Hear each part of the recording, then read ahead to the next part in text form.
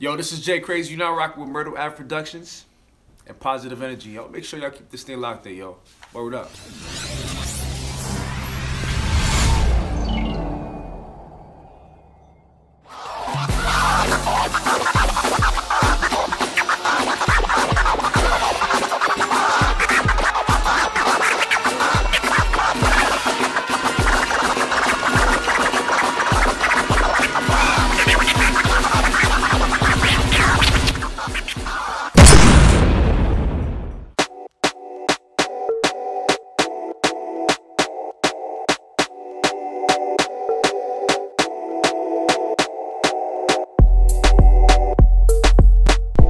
Well, we are right back at it. We are in the den. We are live in the lab. JKrazy. How you doing, yo? My dude. Pleasure, how you yo. feeling? Pleasure. What is my man? Everything good? Oh, it's a legend right here. We got DJ JKrazy in the house. This is a legend. Nah. You know what I mean? Met this guy. Wait, I met you like 2 years. Was it like 2 years I ago? think it was two when you years first ago. had me introduced. I was still living in New York Yeah, at the you time. was. You was just visiting out here. Yeah. Yeah. Okay. That's All dope. right. So Time yeah. go by fast, man. Yeah, it does, man. Well, my thing is, you out here, now that I've grown and learned to know about the things that you're doing, I know that you're a DJ, you're a producer, you're an MC, you're an entrepreneur, you put on events, you do a lot of things for the community out here. I know these things, but DJ Batty Ray is the one who introduced me, Right. you know, to you. Right. We kind of know who you are. Right. Doing things that are blazing the past. Who are you, and what is it that you're doing out here that's like setting yourself apart? So first and foremost, I go by JKrazy. I'm a DJ. I'm just a creative person. So I might dibble and dabble in the MCing and the singing. A lot of people don't know that. It's like a little secret to myself. And playing music, producing here and there. I had like a couple stuff that I produced with my best friend Chris Berry. He's an actual rapper as well. He has a couple projects. Shout out to him. But first and foremost, I'm a DJ. I've been DJing since I was like 3 or 4. My dad used to be a DJ. Actually a sound boy. He had a sound system. So that's how you got into it. You was already like playing the records and stuff. Yeah, dancehall, reggae, you know, hip hop, you know, Latin music, all that type of stuff. So my national background is I'm Guyanese, South American, Caribbean. Shout out to GT. Yeah, you know what I'm saying? So all that stuff comes into play. Like my childhood was music. Like I would go to like family parties and hang out by the DJ booth, yo. That's how serious it was. And I think I like in New York we grow up fast. You know what I mean? So I always like hung out with like people that was older than me and you know, things of that nature. So my uncle, he was, when my dad moved to Vegas in 2000, my uncle was there, my Uncle David. So he was also a DJ too. And I would just go on the weekend, just stay by his house and play music and stuff like that. My dad left me back his stuff, so you know, I had that as well. I had my own sound system. We used to throw parties in middle school. You know what I mean? Like on Fridays in the summertime, like springtime going into summertime, we used to have like mad people in the yard in Queens. I grew up in Queens, Southside Jamaica, Queens, South Oakland Park. And also East New York, Brooklyn. So I'm just like really proud of my upbringing. So I just, you know, always brag down from New York. Yeah. It's like a gift, you know? Yeah, it's always good to like have that that connection. Like, you know, we out here, we in the middle of the desert, we're kind of like in the middle of nowhere. So like to have that connection to the cultures or the things or the vibes that we know, like to bring that out there. Of course, we as New Yorkers, as you know, a person that's grew up from Brooklyn, I know I'm gonna go anywhere in this world. You're gonna find anybody in this world from Brooklyn or from New York, but we're still like adapting to the new surroundings that surround us, and then that's the beauty thing about what's going on in Las Vegas, because it's kind of like a new gold rush for us, where there's like so much open opportunity for us to shine and show the things that are unique for us, that make us unique. You know, we can show these things, and like you've been doing that for, you know, Since true and true, yeah. 2010, man. When I first moved out here, it was, you know, I didn't know anybody, yo. Like, you know, with you. Started high school out here. My dad and my stepmom, they bought me for like some turntables just to get started. I had a mixer and started doing like house parties, banquets, proms. Every weekend with my best friend Chris. It was me and him every single weekend. The Two Illusions, that's what we used to call it. They used to call it the Two Illusions. You know what I mean? And we did all that until like senior year of high school. He departed, went to DC. I stayed out here, went to community college. Started DJing at college parties and stuff like that. And next thing you know, I was sneaking downtown a beauty bar. I couldn't be by the bar. I could just be by the DJ booth and anywhere besides the bar, you know? So that was pretty cool. I was even sneaking in like some type of clubs and stuff like that. But you know, otherwise than that, like, yo, this is life, yo. Like, I love DJing, I love music, I love playing music. Music is about being creative and have a creative mind space, you know what I'm saying? Can nobody take that away from you? Right, so let me ask you, so what do you think the West Coast is missing that the East Coast has? The West, I would say Vegas. I would say Vegas in general. I'm not Vegas and a couple more other states, but Vegas, they're missing the Caribbean culture. And why I say that is because New York is just so versatile. Like, we're just so versatile. Like there's so many different races and nationalities that love reggae in New York. So you will hear it everywhere on every radio station. Nobody's closed minded to it. And you're gonna hear like, oh, take that shit off, you know, any type of stuff. Everybody openly listens to it because Hot 97, they have Massive B, you know what I'm saying? Massive B, Jabba and Bobby Condas, you know what I mean? They play reggae and all that. I listened to this song since I was like a kid. And they got like the Brooklyn radio stations, you know what I'm saying? So reggae is everywhere in New York, and then on the East Coast. What the thing is on the West Coast is that if we want Caribbean vibes, we go to LA. You know what I mean? We go to LA and they have all the dancehall parties and the carnivals and all that type of stuff. So it makes me feel like home, and if I'm in LA. But New York, I mean, Vegas is just like a hit and miss. So, and not everybody hip to it. They just hip to like what they know. And when I say what they know, like the Sean Pauls, the common reggae stuff. Yeah. You know what I'm saying? They would never dip out their lane to be like, yo, I'm gonna listen to Beanie Man, Bounty Killer, Sprague Bands. You know what I mean? Now Vybz Kartel is getting common. Everybody's knowing him. Everybody will bring them like, oh yeah, you know this about Vybz Kartel. Yeah. Vybz Kartel came out since 1999. Yeah, a long time. When he was incarcerated, we was like, yo, free Vybz Kartel for like a long time. He's still making music like, how the fuck all this music coming out?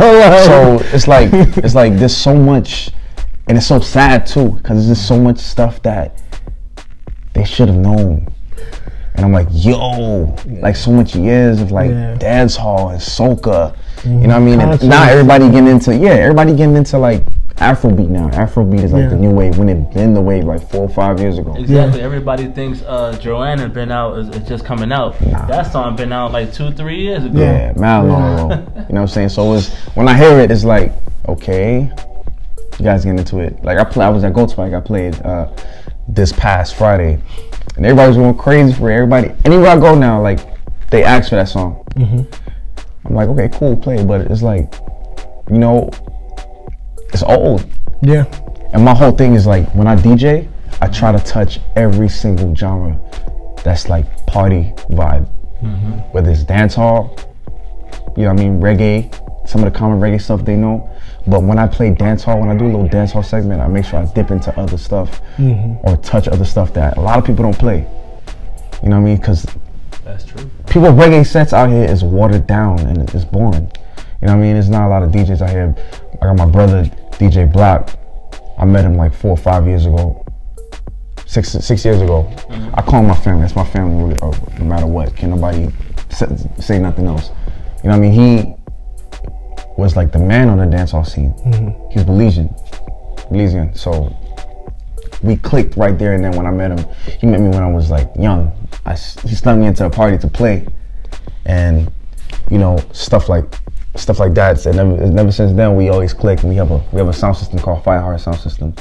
I don't know if they'll probably bring the picture up and show y'all like how our sound system look. But yeah, we're just trying to bring the culture to Vegas. Vegas needs it. Vegas needs to know. They need to know. They need to know. It's just like, I'm just done playing games with people. So, what was the spark that made you think, or what was that aha moment when you were like, yo, nobody's bringing like festival vibes or carnival vibes out here? Like, I'm gonna start doing it. Like, what made you do it? Like, what was that aha moment? Well, it's not that I started doing it. It's that it just like randomly popped up, the festivals and the parties and stuff like that. When I met my brother, DJ Block, he actually really put me on the dancehall scene, because I feel like the dancehall scene is so secretive out here. Like, not like people still don't know about it. So it's like crazy to me. It's like, y'all didn't know about this and y'all live out here? Like, y'all didn't know about these spots and they have dancehall? It's like the Las Vegas Carnival that just happened. Not a lot of people knew about it, yo. Everybody knew about it last minute. So, and it was on the radio. That's how much people don't really pay attention. You know what I mean? To know, you know, to see that, like, yo, there's actually stuff out here that y'all can do, and y'all just probably, you know, everybody always try to go to LA every single weekend to catch that vibe. When we could build a vibe out here. You know what I'm saying? Like, we don't need to do that. Yeah, because like on the radios and stuff like that, they're not promoting anything about the reggae culture. They're promoting all the big events, the EDM events, the summer splashes and stuff like that. No, I'm not gonna say nobody. People really don't care about the reggae culture, but it's really under the scene. It's not really on the mainstream yet. But mark my words, in about 5 to 10 years, it might be up in every club. It might happen. It's not even that, bro. I just think like Vegas is just late on a lot of stuff. You know what I'm saying? Everybody hip to stuff very late. Right. And it's crazy sometimes. Vegas is about the hits. Vegas is about like, because it's always been that way. Think about it. Right. Back, if you want to, like the Dean Martin days, the Rat Pack days, them dudes was packing out hits. And think about when they put together the Rat Pack, it was like the who's who of who was at that time. You know what I'm saying? So it was like an all-star. It's kind of like the dream team of like of artists. You know what I'm saying? Right. So Vegas is known to always want to be like very commercialized. Like, you could tell by who has the residencies out here. Rick Ross has a residency. Cardi B has a residency. Right. Drake has a residency. You know what I mean? People who are established. They're not gonna like have like, and that's just the hip hop sector. We're not even talking about Donnie and Marie Osmond and like all of the like Lady Gaga, like all of the really big names. Right. Neo don't have a residency out here, and he's from here. Panic at the Disco, they from here. They don't have a residency out here. So like, it has to kind of like switch from everything is about the strip. But people don't realize that again, you know, there's this whole scene outside of the strip where we could have a good time, and there's a lot of things going on here. And then like people who actually are coming in from other places could actually not only just enjoy the strip, but there's other options. We have stuff that's going on. Like my thing is, I think if anything's gonna catch first is downtown. Point blank, period. Downtown is where I think was where the culture at. It's a mixing ground. And I think sometimes the strip might be scared to do certain stuff because they don't want a certain crowd, which is understandable. I just feel like people need to get out of their comfort zone. You know what I'm saying? Like not too long ago, they just started bringing hip hop artists. That's true. That is true. Like that on the strip. So they figured out like, yo, everybody's getting hip to this. Let's start doing hip hop artists, and that's what, you know, generates most of the money. Just the other day they brought Afro B, the guy that sang Joanna, to Light. That's a game changer. That is a game changer. That's a game changer. To Light, that's a game changer. I wish they could do that to more artists. Reach out to more like reggae and dancehall artists and Afrobeat artists and be like, yo, we like to book you in Vegas. That way, people could get in tune like, yo, who's this? Who's this? let me get to know this person. It'll be a good party. You don't have to know the artist to actually go somewhere. There's been plenty of times where I've fallen into like a DJ set or just like a party or like a concert, and I'm like, yo, like G Herbo. Right. Like, I wasn't into him Right. until I went to A3C, went to a festival, and heard this cat live, and was just like, yo, who's this? And he was like, you don't know about G Herbo? Like, no. Right. Did my research, and I was just like, oh, I actually like this. Right. Started hearing them more. Like, some people just are afraid to get out of the comfort zone. Like, just like, I don't want to get into depth with it, but like like we would say the masses, they want to hear a certain sound. Right. They want to hear a certain sound. But it gets whacked. It gets whacked sometimes. And like, not for a lot of people though. Yeah, that's true. But like, I feel like people force certain type of shit on us. That's like, true. We was forced to listen to EDM. That's true. Like, I like house music. Mm-hmm. You know, they just call it EDM because it's like electro dance music. But it's house. there's a lot of people that was forced to listen to it, in which they now like it now. So why can we now force the reggae, dancehall, soca, and Afrobeat on people so they can like it? You know what I mean? And it starts with, in Vegas in general, it starts with the music directors. You know what I'm saying? They don't want certain type of stuff playing in these clubs.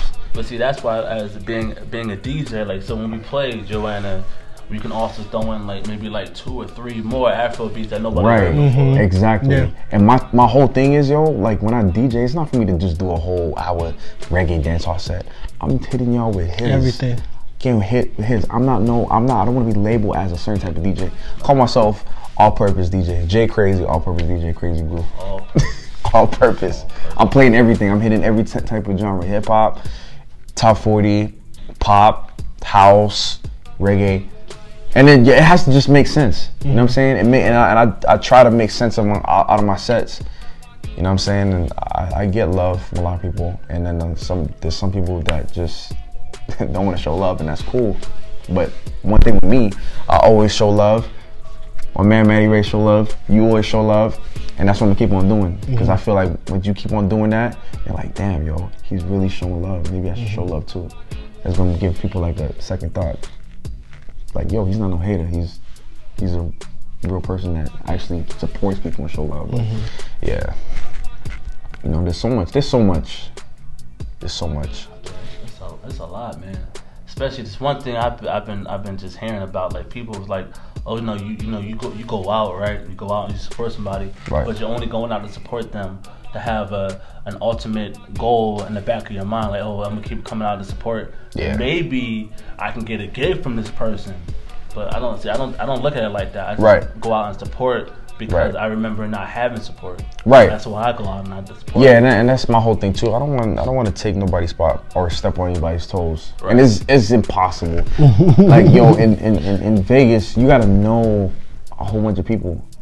Like, I feel like I paid my dues, and I'm still paying them, and I don't have no problem with that. It's just that sometimes it's just get old. Sometimes you're like, where else? Or what else do I do next? What's my next step? My next plan? Well, it's changing. You're being a pillar. It takes us being pillars of changing that format. Right. Whether if it's in the forefront, the back front, or just all around. Like, the things that I've been seeing since I've been out here, and I've been out here for like a year, like a couple of months.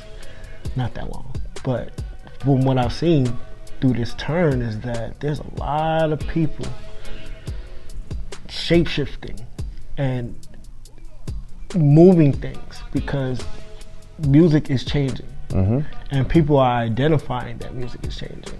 And I could kind of see, as well as out here, that not only off the strip but also on the strip too. We always talk about like that spot on the record, like they've been playing some stuff in there. They've been playing that stuff in there. Shout out to McDonald. Shout out to McDonald. You know, they've been right there. making sure that music is being played. So it's like it's not as much as we've seen, but like I said, like being a pillar. Right. Like that's why I'm like honored that you're on the show. So like, thank you. I appreciate you. I appreciate what you're doing. And I try, man. I really do. Yeah. And I just came from humble beginnings. And yo, my only goal is just to make people know what the hell is going on. I just want to see people vibe out the way how I vibe out. You know what I'm saying? Like, there's so much music out there, like, that everybody could love, yo, and not just one type of, music. I knew you was serious when you brought out the 45s that one day I saw you. I was like, yo, I know. Yeah, man. He ain't bringing out the 45s and playing them. Like, that's a lost art, yo. Oh my God. Not like people know how to DJ with I had not seen that in a long time. I was just like, I was floored. I love vinyl, yo. Yeah. I do. And as young as I am, well, 24, but I just feel like being around like my uncles, my dad, like they actually taught me the foundation. I'm glad I like obtained the foundation of DJing and learning music. You know what I'm saying? The foundation music, where it all came from and all started. I think that's what makes me who I am. You know what I'm saying?